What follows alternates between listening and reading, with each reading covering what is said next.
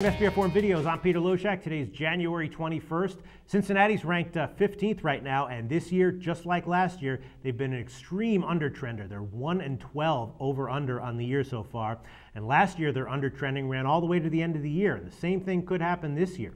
One difference this year is that Cincinnati's been a little bit of a better bet than they were last year, especially at home. They're 6-1 against the spread at home, but they're still not really built to get covers as a big favorite, and their lines have started catching up with them a bit. They've lost 3 of their last 4 against the spread, despite, of course, winning all 4 of those games straight up.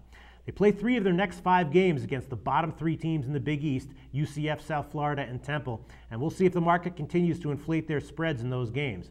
Cincy's last 2 games were against South Florida and Temple, and they lost both of those games against the spread, with the spreads coming very close to the final scores. So there might not be much clear value one way or another with Cincy's spreads in upcoming weeks.